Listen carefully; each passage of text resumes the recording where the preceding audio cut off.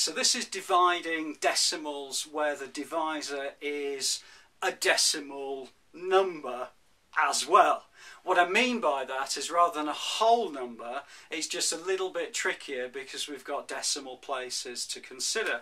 So let's say, for instance, we have a typical word problem would be something like a rectangle where the area is 0.35 meters squared, and we know one of the dimensions, which in this particular case is 0.5.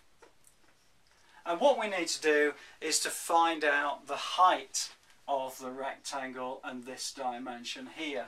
Well, in other words, for us to calculate the value of the height, we have to divide 0.35 by 0.5.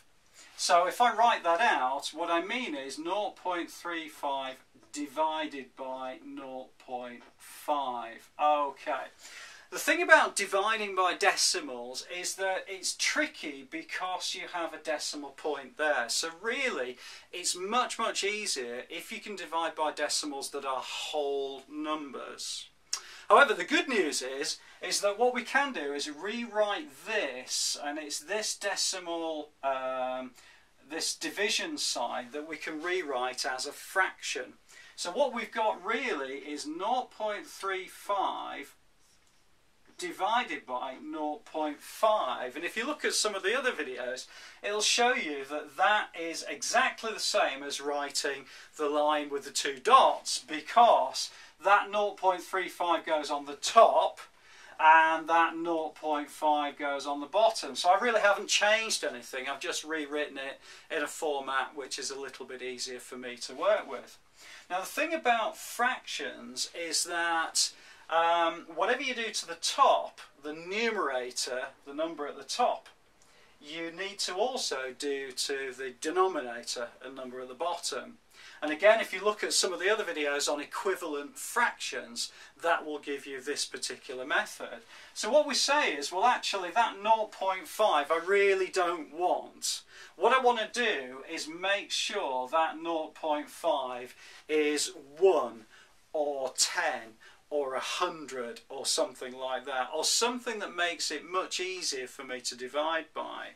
So what I can do firstly is I'm going to move the decimal point along one place towards the right in order to make sure that this is a whole number. Now if I do it to the bottom, I have to do it to the top. So the next thing I'm going to do is I'm going to move my decimal point along one place with both of these numbers. So here we are, I've got 3.5 divided by 5. Okay, well that's alright. 3.5 divided by 5 is absolutely fine, I've no problem. And if I wanted to, I could rewrite that as a short division where I calculate how many lots of 5 there are in 3.5, and that's perfectly legitimate to finish the problem in that particular way. However, we did talk about equivalent fractions, so what I'm going to do is continue to manipulate this fraction until I can make my life a little bit easier by dividing by 10 in this case, or it could be 100, or it could be 1. So I can now say, well at the bottom here, if I multiply that 5 by 2, I'm going to get 10.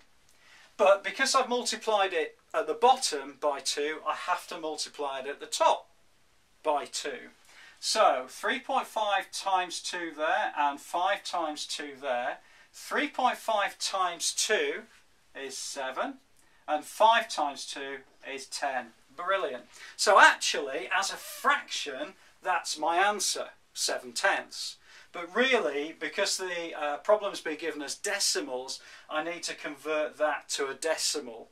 And the way to do that is I'm dividing by 10, so I simply move my decimal point by one place towards the left. So there's my decimal point, the 7, and I'm going to move it one place over, which will give me a decimal equivalent of 0.7. So the answer to my question is that this height will be 0.7 meters. Okay, so in other words, 0.7 times 0.5 is an area of 0.35. Just to check there if I want to, I did say we could do it by short division. So how many lots of 5 are there in 3? Well, there's none. So I put a 0 there.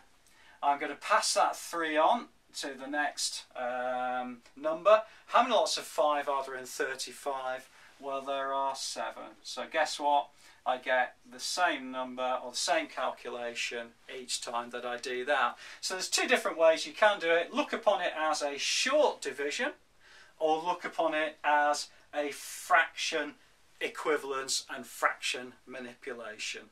I hope that's okay, and that's dividing decimals. And just really the main issue with it is you need to make sure that when you manipulate this, you need to be dividing, if you can, by a whole number.